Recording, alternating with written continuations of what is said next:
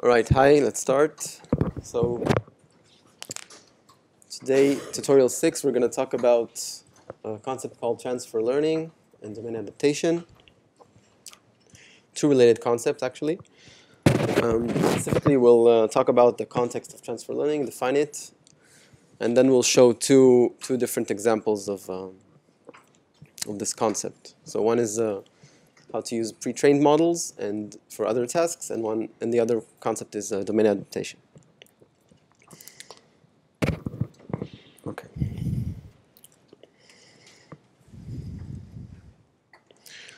So let's just remind ourselves briefly about the context that we were working with so far, at least until the last lecture about unsupervised learning. So far we at least in the tutorials, all the examples that we talked about were using this supervised context, which, as you recall, means that you have labeled samples, basically.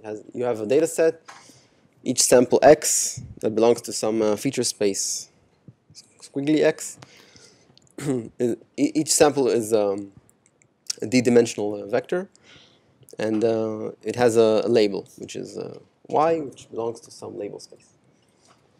Okay, and we looked at various kinds of examples in this context. Usually we looked at classification. So in that context, we have, for example, C classes. And kind of implicitly, we assume that there's some kind of joint distribution between the labels and the samples, between the samples and the labels. So we also implicitly assume that there's some kind of distribution over the actual samples only. And we want to learn this conditional from the data. That's what we were talking about so far mostly. Okay, the thing is about this setting is that it assumes that, at least traditionally, that the training and test sets come from the same data distribution. So we didn't really talk about this because what we did so far mostly was just take a data set, and we had one data set and one task, for example, one classification task, and we said, okay, let's split our data into training and test, or training and validation and test. And if we split it the right way, for example, we stratify the classes, then we can say everything belongs to the same distribution. But what happens if this is not the case? Okay, it might not always be the case. So, for example, in many applications in the real world, we want to, at inference time, work with data that is either not available to us right now, or it's not labeled. And in any case, it might come from a completely different distribution. So this is one example. Let's say we want to recognize digits, and we train on MNIST, but the actual application that we're trying to solve is detecting numbers on street signs. So it's kind of related. I mean, for a human, it's only marginally more difficult if you look at a street sign than to look at the MNIST. I mean, it's almost the same difficulty to detect the numbers here for you. But when we train our model, so much information about this data distribution is implicitly encoded into its parameters that were learned, that in practice, just because we trained a model that works well on MNIST does not mean it will work well on any other kind of distribution of data.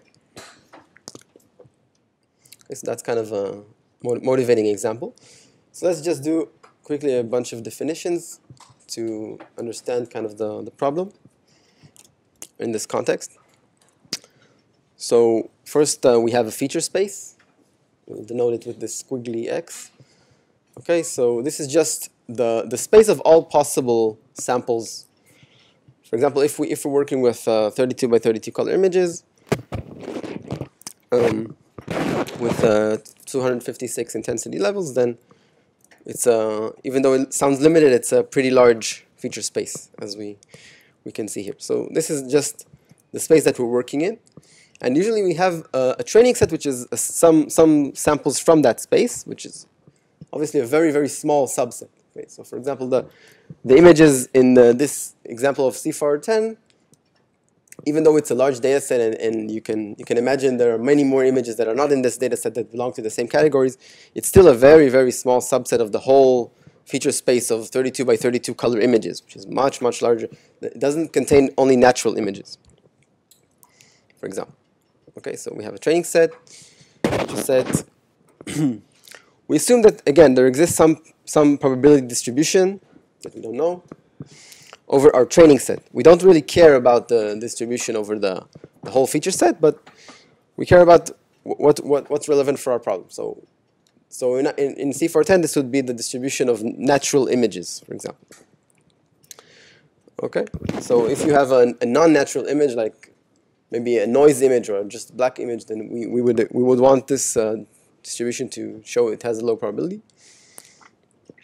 And it also should reflect class balances, even though this distribution is not the conditional, so it's related to the classes. This is just as an example.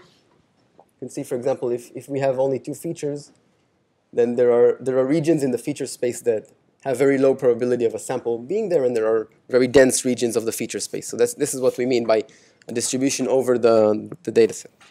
You can ignore the colors for the classes, and of course, if there were like clusters and one of them would be much larger, then there would be a different probability density for that class implicitly.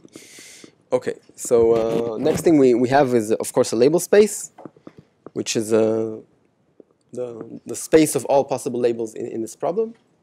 So usually we have just integers as the number of classes. Okay, and in the supervised context we have this y, which is the set of labels for our data.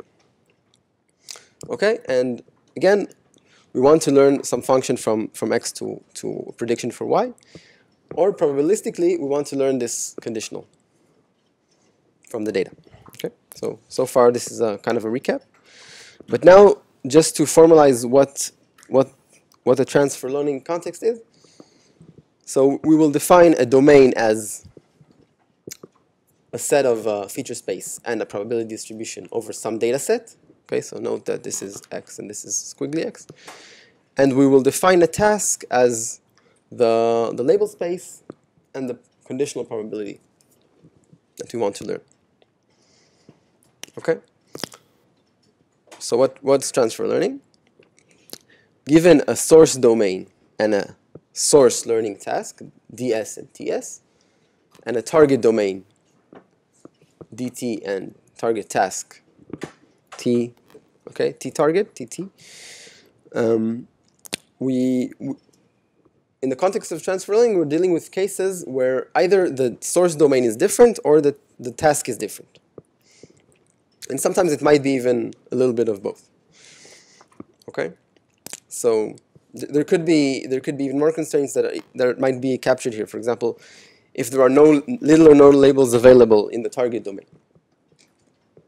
So it also means that the task is different because of the way we define the task, which is the labels, includes the label space. Okay. So this is kind of a generalization of the supervised context that we were reminded of in the beginning, because in the supervised context, it just means that our source and target domains are the same, and the source and target tasks are the same. Okay, so again, we assume that we will, at inference time, see data from the same distribution, and we will work with the same labels that we trained on. Okay? But as you can see, you can guess that there are at least two cases for each of them being different. So let's kind of go over them. And so the first example is if we have different tasks but on the same domain. So recall that a learning task was defined like that. So again, there are two cases. Either the labels are different or the conditional is different. And it's not mutually exclusive. It can be actually both, which is in this context it usually is. So just a quick example to understand the context. We might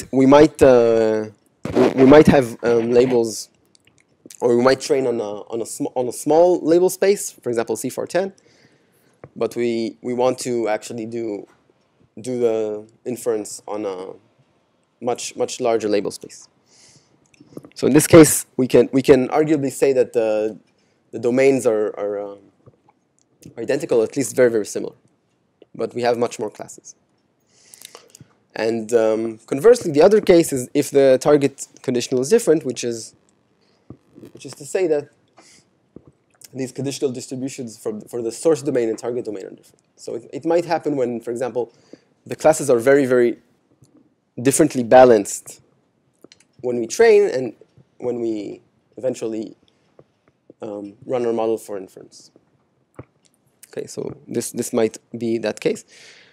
And the more interesting cases, which we will focus on, are when we have the same task, but data comes from different domains. Okay, so again, a domain was defined like that: feature space and a condition and a probability over the data that we have. So again, we have these two cases. Either the feature spaces are different. For example, we have a source domain of grayscale images, and our target is color images, so we want to generalize to color images. Or another maybe more intuitive example, if we represent documents in a space where we have a bag of words kind of representation, so each document is represented by a vector which just says whether a word is present in the document. So it would be a different feature space if we had different languages. Okay. So that's one option. And the other option is that we have different data distributions. Okay. So again, a common example that we see is source domain contains hand-drawn images or maybe simulated images or things like that, while the target domain has actual photographs. And in the example for languages, so maybe we're talking about documents with the same language, so then we have the same feature space of words, but the languages, the documents have different topics in the source and target domains, so the distribution of words would be very different. Okay, and here's a visual example where you have images of driving, probably for a segmentation task. And when you train, for example, you only saw images, or you only have labeled data in a kind of a day scenario, while you actually do care about all these other scenarios, for example, night or different various lighting conditions, or maybe different weather conditions that can affect the images vastly in terms of the distribution. So this is the same feature space, but completely different data distributions. Okay, so this is a very common kind of problem that people try to tackle today, and it's called the domain adaptation usually. So we'll see an example of that.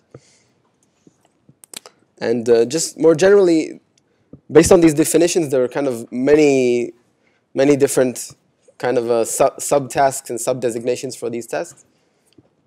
So like I said, we will see two different examples of this transfer learning kind of context now.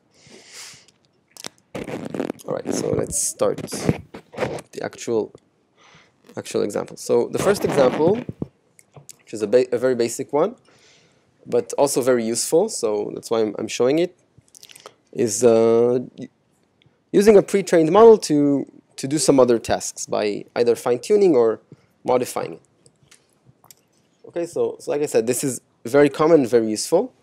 Imagine that we have trained some kind of model on a source domain, and now we already learned this model. Presumably it encodes some kind of knowledge about that source domain, but we want to leverage this model for a different task. Okay, for example, in our target domain we have much less labeled data, and we think it might be infeasible to train a very large, very deep model from scratch with so little labeled samples. Okay, so here is an example. So as an example, let's imagine that we trained a very deep ConvNet on ImageNet. So we had 1 million, at least 1 million labeled images with 1,000 different classes. So it's a very large problem. It takes a long time to train. But our problem is actually, we're talking about medical images, for example. So we have very few images with not a lot of labels. And we want to kind of leverage it. We want to gain some of that knowledge that we gain, use some of the knowledge that we gained on ImageNet in our tasks. Okay, by maybe perhaps by learning something new and reusing most of the model. Okay, so first question is why would we think it would work? So we talked about this when we talked about convolutional networks. Any ideas? Why would this work?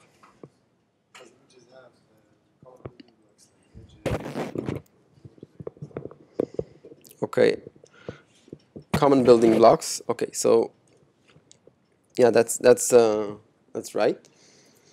So we think it will work because, at least for vision, it would work because it has been shown in various papers, but this is a really cool one, that there are actually hierarchical features that are captured by convolutional networks, and as you go deeper in the network, you capture more higher level and more class specific or task specific features. So for example, in ConvNets, when you look at lower layers, so by the way, this shows a visualization of convolutional filters that were learned using a model that's similar to AlexNet, which is not very deep, I think 5 layers, and so one of the first successful models. So it shows a visualization of the learned filters, and next to each filter, the corresponding image is an image from the training data that had maximal activation, or one of the maximally activated patches for that filter. So you can see what the filters are actually firing on. Okay, so for example, really in the first layer, you really see kind of patterns of edges in different directions and things like that. And next you can see various different textures. And next you can see geometric shapes. So the deeper you go, you get more high-level features. But if you go very deep, then you actually start getting really task-specific filters. So for example, this was trained on ImageNet, and in ImageNet we have a lot of dogs or other animals or flowers and things like that. So you really get filters that are maximally activated by a face of a dog, things like that. So intuitively, maybe if we had a medical application, then we would want to perhaps not so much use these layers, but the first layers, which are maximally activated by contours, edges, patterns, textures, and geometric shapes. We might be actually able to reuse them. Okay, so based on that, we can start from a pre-trained model like that one, and then we could perhaps fine-tune the convolutional filters, which mainly in the deeper layers. So like I said, the deeper we go, the more class or task specific we get. So if we have a completely different task, we might want to ignore that. If our tasks might be similar, we might choose to maybe fine-tune them less, the deeper layers. So it's kind of a matter of what task we're transferring into. And further, we might want to change the classifier part. After all the convolutional features have been calculated, there's usually a classifier part. So you might want to change it so it combines the features into our different classes. Or you might want to remove it completely and just use the network as a feature extractor. Maybe we have some other kind of task. For example, we want to take the convolutional features and put them into an RNN and try to create a sequence of words, for example, based on that image. Okay, so we might not even need the classification part. But still, the convolutional filters, if we fine-tune them a bit, might be relevant for many other tasks. Okay, so let's show an example with some code. So I'm not really going to train anything here. I'm just going to show you a few kind of steps along the way and kind of nuances to note when you're doing this, because again, this is a very useful thing to do. Might be useful in your homeworks or in the course project to kind of work with pre-trained models and see what you can do based on them. So I'm going to use the model zoo that's a part of Torch Vision. I'm loading here a ResNet 18, so it's not a very deep model actually. If you take the really deep ones, it takes a lot of time to download all the parameters. So I'm just loading this, and it gives me a model based on the ResNet paper, 18 layers, and it downloads the weights for me and initializes all the weight tensors to have the values that they had after they trained this model on ImageNet. Okay, so just quickly looking at the model, we can see its structure, and it's exactly really the same. We saw this in one of the tutorials where we implemented it ourselves. We have some kind of initial conv part, and then we have these repeating blocks of basic blocks that have a skip connection, and then another basic block, and then they increase the number of filters and as the layers progress. So we have kind of different layers, and each layer has two blocks. And at the end, after layer 4, there's a pooling and an FC, a fully connected part. So this fully connected part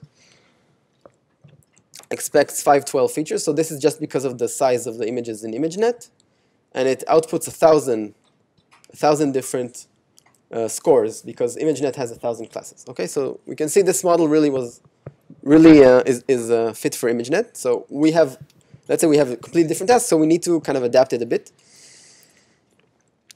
So the first thing we want to do is freeze it, because like I said, we want to fine tune some of the layers. Okay, so we need to apply some logic or maybe trial and error and decide what we exactly want to train in the model. But starting with this, first thing we can do is just say all the parameters in the model do not require gradients. This means that if we try to train this model, nothing will happen. No weights will be updated.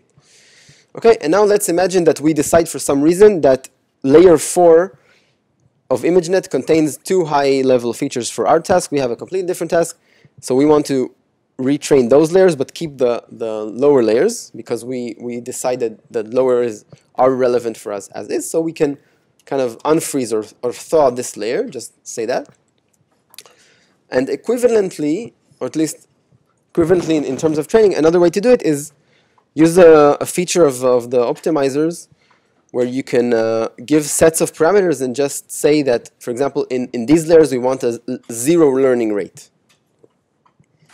Okay, and in layer 4, for example, we want a very small learning rate because we want to just fine-tune it a bit, but for the rest of the model, or for our FC layer, we want to start with a higher learning rate, for example. So this is just an example. I don't know if this is any good, but it's kind of something that you need to keep in mind for fine-tuning.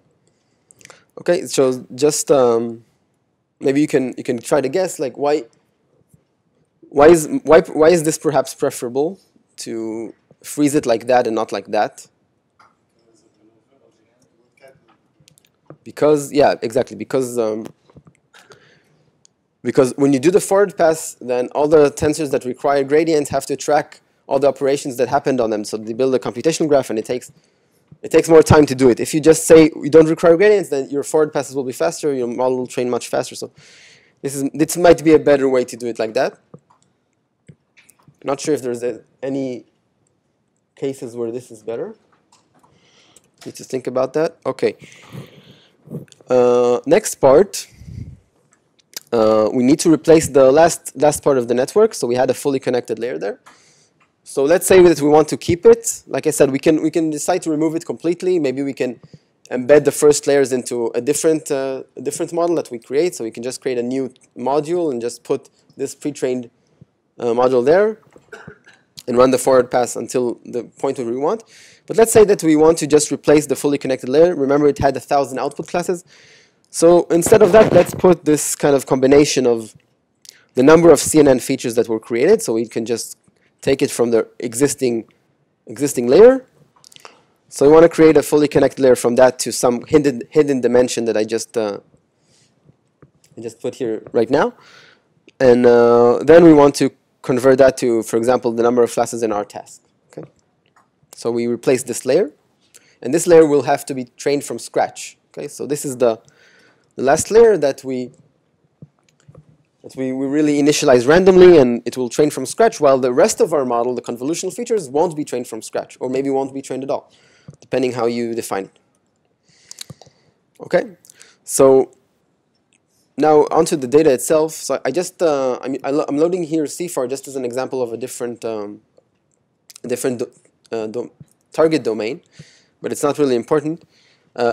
What is important here is this first nuance, that when you use pre-trained model, you have to actually check how they were trained. So for example, if this model was trained on ImageNet, then it does expect images of a certain size, and when it was trained, it normalized the data in a certain way. So remember that you usually compute some kind of normalization on your training data, and then apply that normalization all the time. Even when you do inference, you use the same normalization. Okay. So if I'm using it here as a feature extractor, then I need to make sure that I'm inputting data with the same normalization that was trained with.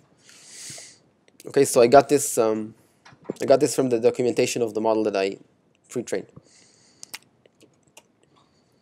Okay, so after we have this modified version of the model, we can just do a quick sanity check.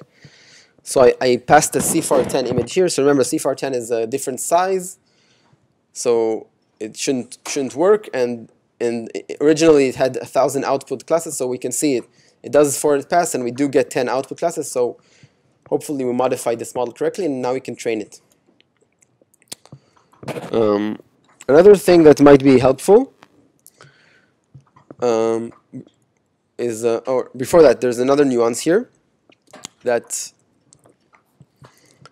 since we said that we don't require gradients for all the parameters, then we need to make sure not to pass them into the optimizer here. Okay, so the second nuance here is just to go over the model and only take parameters that require grad, the ones that are left after we froze what we wanted to freeze. Okay, we can pass that to our optimizer, and then we have the actual optimizer that we're working. Or we can do the second approach that defines specific groups of parameters and different parameters for each group. Okay, another very useful trick that's commonly used in this context of using pre-trained models is performing scheduling of the learning rate. So here I'm using something also built in. Scheduling of the learning rate means that we don't use just a fixed learning rate, and we don't even use an optimizer that kind of changes the learning rate. But we apply some sort of schedule. For example, after each epoch, we multiply the learning rate by 0.9, by 0.9, or something like that. So we decay it. And in this case, for example, I just used a scheduler that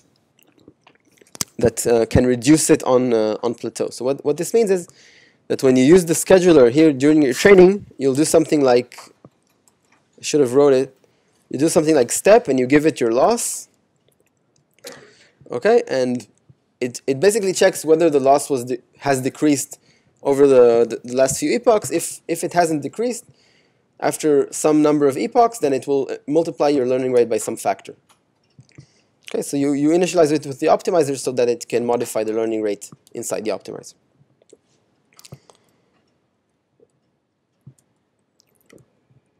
Okay, so then you just train using what's relevant for your tasks. I'm not going to show any training example here. Any questions about that? Fine-tuning? Okay, so let's see a more interesting example now. Okay, so let's talk about a different transfer learning context, the context of domain adaptation. Like I said, it was one of the different settings for transfer learning. Specifically, we'll look at an unsupervised case. So let's consider this problem. We have a source domain of MNIST, which is the handwritten digits that we keep running into.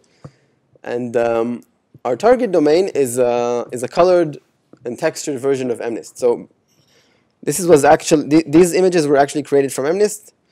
They segmented the numbers, and then they blended kind of images from a different data set so that the number gets one image and the background gets another image. So they have different textures sometimes, and the numbers are now not the same color, and the backgrounds have textures. So it's a much more difficult problem. And moreover, we'll consider the unsupervised setting, where we assume that we do not have any labels for the target domain. Okay, so we have all these MNIST M or MNIST colored images, but we have no labels, and we have lots of MNIST images with labels. So we want to train a model that can actually detect numbers in this target domain based on only labels from the source domain. So this is a more realistic setting. And again, for humans, it's only marginally more difficult. But like I said, because we encode so much information about the distribution of the data into our model, it actually turns out if you try it just naively, that you will get very bad results. Okay. So somehow we need to force our convolutional network, which we use again to extract features from the image. We want to learn features of the shapes of the digit, but not anything related to the color distribution.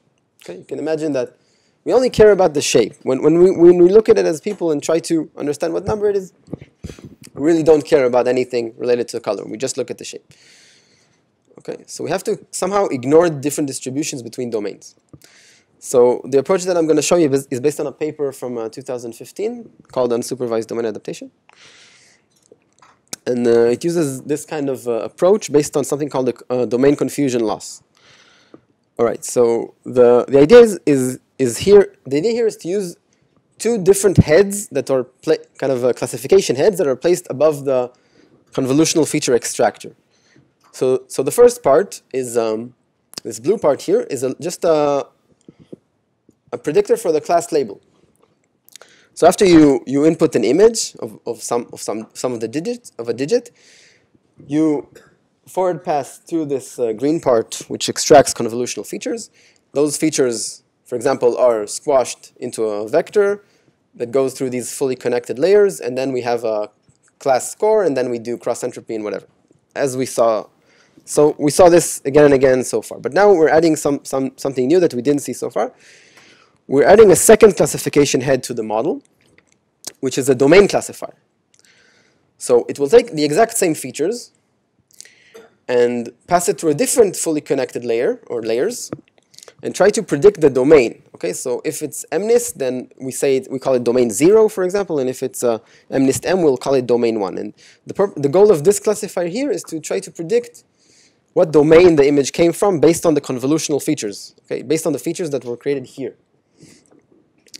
Okay, but the thing is that this as opposed to the label predictor loss, this loss will treat as a confusion loss. So we're trying to actually get our model to be confused about the domain.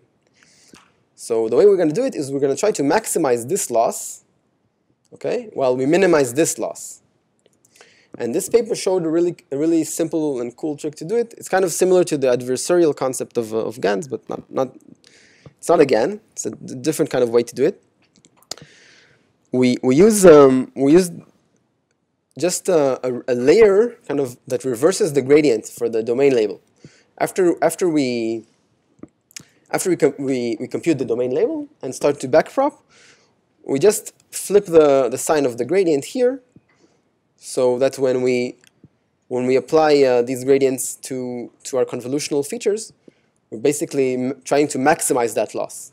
Okay, and also take note that when we train with the MNIST data, then we do have labels. So the MNIST data will go all the way through the blue classifier and get a class loss, and we'll go to the red classifier and get a domain loss and back for both. But the MNIST M or target data will only go to the domain label. Okay, we'll ignore it. So what we're trying to do here is confuse the convolutional part of the model, so that it can't create features that allow the domain classifier to work, while it still can create features that allow the label predictor to work. Okay, so is the concept clear? All right, so this is the model based on that paper that I mentioned. Let's start to implement it. All right, so first just loading the data. Not going to go over this. You can, if you want to run this notebook, there's a link here that you need to download the data from.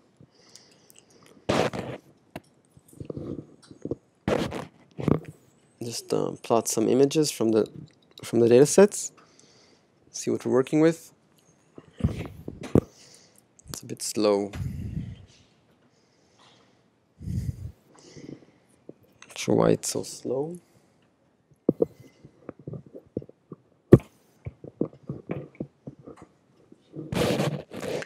Okay, so as promised, our source data is MNIST and our target data is MNIST-M. You can see it looks very textured and different colors and stuff like that.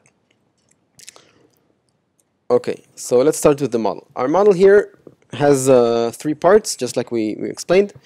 It has a deep CNN. In our case, it won't be deep. It will be very shallow. It will have only two convolutional layers.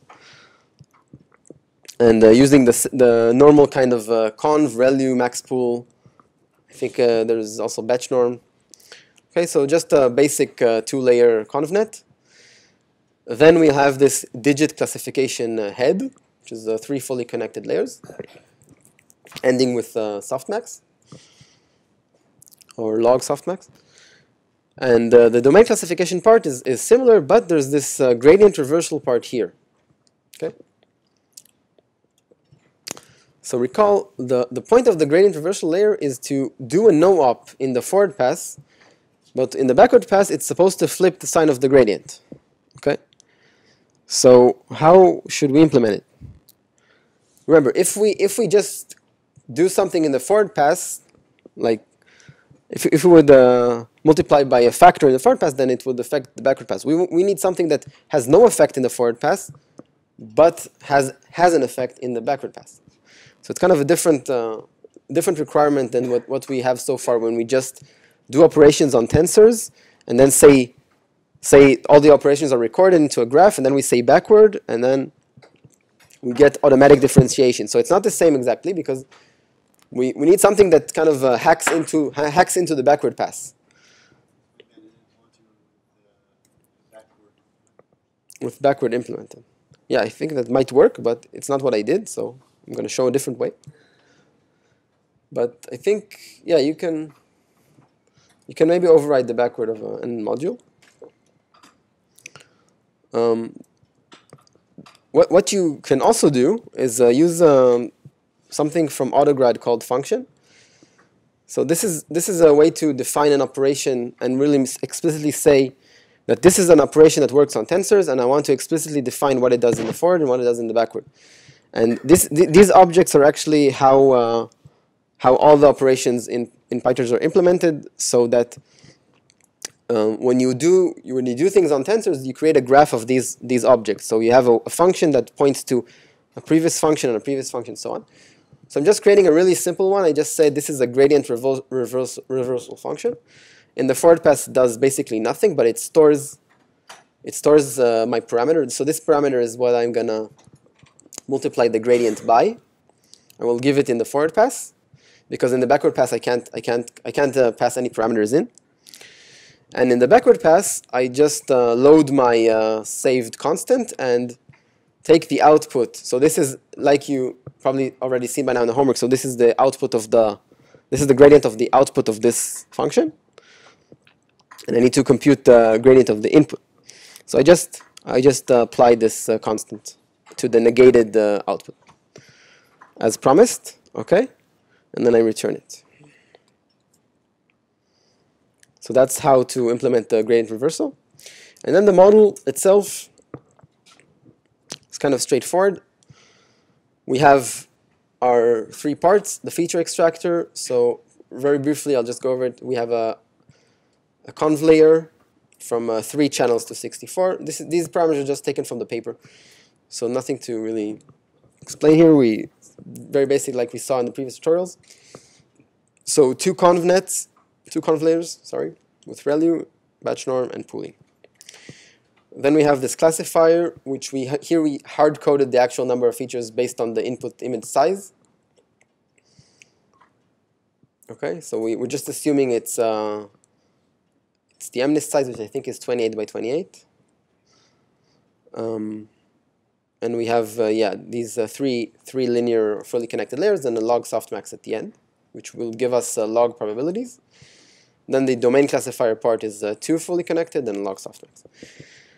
And in the forward pass is where we have to really apply a little bit of logic. So we'll take our input batch of images, and we have this gradient reversal layer lambda. So here it's lambda. It's the same parameter that we saw in the figure. So this is just first of all to just expand. If we have a single channel, like in MNIST, we have one color channel, so we just expand it by multiplying the data in each channel. Then we apply the feature extractor. We get the convolutional features, and we squash them into a vector. We do our gradient reversal layer. Okay, so what this will do is give us, instead of the feature of the tensor features, it will give us a new tensor that has this operation in its graph, in its computational graph. So the reverse features tensor is just like features in terms of its content, its data, but it has this extra function in its computational graph that will reverse the gradient when we do backward. Okay, so we use this reverse features when we apply the domain classifier, and we use the regular features when we apply the class classifier. So we get here a prediction with 10 different classes log softmax, and here we get 2 different classes log softmax. Okay. Hope it's clear. Yeah. So can you please repeat again what the difference in graph backpropagation that as classifier and the domain classifier? What's the difference in backpropagation? You meant, yeah, exactly, the last slide. You mean here? Explain, you said there's a difference between domain and the class. Yeah, okay. So the difference is because we want to, we call the domain loss a loss, but it's actually a confusion loss. So we want to maximize it. We want to make our model confused about what domain the data is coming from. If our model will be confused about the domain and still be able to classify correctly what digit it is, then we can assume that it's not using any information from the domain. It's not encoding information about the domain. So all we were doing in this specific, what they did in this specific paper was to reverse the gradient. After you compute this loss and you go back, before you backprop into the convolutional part, you reverse the gradient. So then when you apply the gradient to the weights, when you do the regular stochastic gradient set weight update, you'll, instead of going in the negative gradient direction, you'll go in the positive gradient direction, which will cause you to actually maximize for the loss instead of minimize for the loss. But only in this part, only in the green part.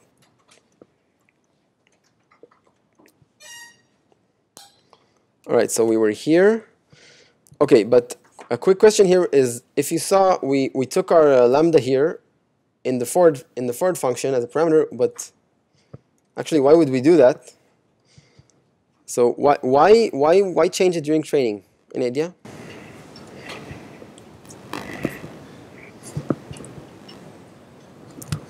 Maybe in the beginning we don't want to. It's easier to maximize the confusion loss. And so maybe over time. Okay. Yeah. Maybe you want after a while we can assume that we're already it is enough. For now on, we're going to focus more on the labels.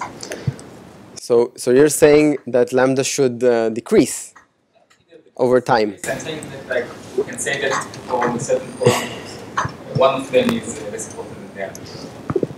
Okay, and you're saying that it should increase over time, basically. Okay, so basically, yeah, it should actually increase, because if you think about it, in the beginning, the convolutional features are basically doing nothing. They don't know anything, so they're not extracting anything, and then we can't actually do any prediction based on them. So we need to get to a point where our convolutional features are good enough before we start trying to confuse them. So the idea is really to, in the beginning at least, ignore the domain loss, because it will be very noisy, because it's based on bad convolutional features. So we kind of ignore it, and we gradually increase the lambda value. The way they did it in the paper is just with this kind of formula, where they put instead of p, where p is the progress in training when they normalize it to 0 and 1. So you can see it really goes to 1. All right. So good. Let's see if our model works. yeah, so we have, you can see this is our source domain. It's MNIST, so we have one channel, and our target domain has 3 channels. And passing our passing a tensor of a batch of images to our model gives us not one but 2 outputs. So the first output here is our, if you recall, class predictions. So we have a batch of 10 numbers each, and the other one is the domain prediction. So this could have been a logistic. It could be just one number, but for consistency, I also implemented like this. So it's just the log probability of each class instead of 1 minus. You can do whatever. And now the training. This time I will show an implementation of the training just because there are just a few nuances here to look at. So, all right. First of all, this time we have 2 loss functions. In this case, they're the same, but generally, you will see cases where you have these kind of multiple heads over your model, and you might need to use actually different losses. In this case, both times we use the log softmax, and then so that we will apply a negative log likelihood to that, just so we have our regular classification setting. And we'll train. We have a different data set sizes, but we'll just, for simplicity, train. We'll define the same batch size, and we'll just train until one of them runs out, basically. So that's what I did here. All right, so let's go over the actual training really quick. Now I need to go over both my data loaders, okay? So I'm going over them as iterators. You'll see that in a second. And I'm just running up till a fixed number of batches. First of all, I have to zero my gradients, and this part is calculating the lambda for this batch. So it's calculating the p, which is the progress in training. It takes into account the number of batches and number of epochs, because we're trying to, in the last batch of the last epoch, get to 1. Okay, so we're going from 0 to 1 over all the batches in all the epochs, and using the formula that I showed you to calculate the lambda. Okay, so first part, training on the source domain. We'll take the next batch from our source domain iterator. We have a batch of images and a batch of labels, and we will create a domain label, or a batch of domain label. Okay, so we have a batch, so we'll put a batch size here of 0s. Okay, so these are our domain labels. So just for every image in this batch, we want it to be classified as domain 0. Then we just pass it through our model. Remember passing this lambda. Remember, our model outputs 2 different predictions. It outputs the prediction from the classifier head and prediction from the domain head. So we get these 2 predictions. We calculate the loss for the class prediction using the labels that we got from our data set, and for the domain using the labels that we generated, just 0s. Okay, we want it to be 0s. So we get these 2 losses in the source for the labels and in the source for the domain. Okay, then we train on the target. So we get our next batch of data from our target domain iterator, but this time we ignore the class labels because we're trying to say that we're doing unsupervised domain adaptation. So we're just not looking at the class labels. Okay, and we are creating domain labels, just ones, batch size. Okay, batch size 1s. These are our domain labels. And again, we're gonna pass the target domain data through our model, get a prediction for the domain. We're ignoring the prediction for the digits themselves. We don't care about this. We don't have labels for that anyway.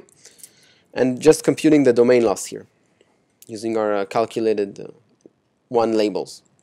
Okay, and finally, the combined loss is just the sum of these losses. In many cases, they apply some kind of weight here. Maybe they give one of the losses more weight than others or something like that. I didn't. Not sure if they did it in the paper. And then after you have this sum of losses, you can just backward.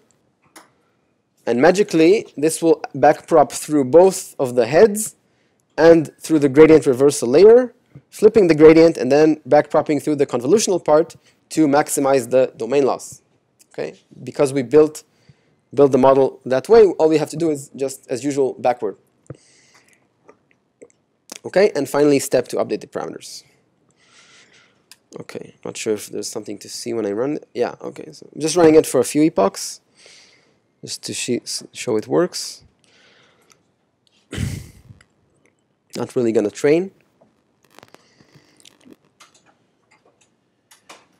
But at least it seems like the loss is decreasing. Okay, so we'll stop here with the training and just finally show results from the paper. So one of the nice things about these kind of tasks is that it's possible to visualize the embedding of the convolutional features, which means basically if you have a tensor of the convolutional features created by your model, you can visualize them by finding a way to map them onto a 2D space and then showing where features for different classes lie. So here's an example.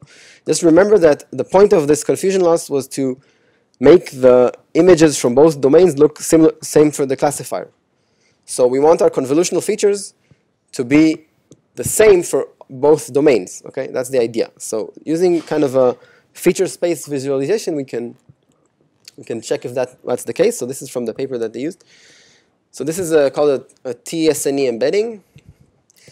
It's not. I'm not going to explain it now, but what you see here is that the blue data is an embedding of the convolutional features from MNIST onto a 2D plane.